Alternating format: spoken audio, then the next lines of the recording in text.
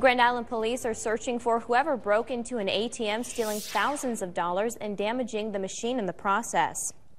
Police say the investigation started around 3:30 when they found a running white pickup truck in the 700 block of Pipe Street. The vehicle was found with new chains tied to the truck, as well as crowbars and gloves inside the vehicle. Police then started investigating the area for signs of an ATM theft. That's when they came upon an ATM at Pathway Bank on West State Street with damages to the machine.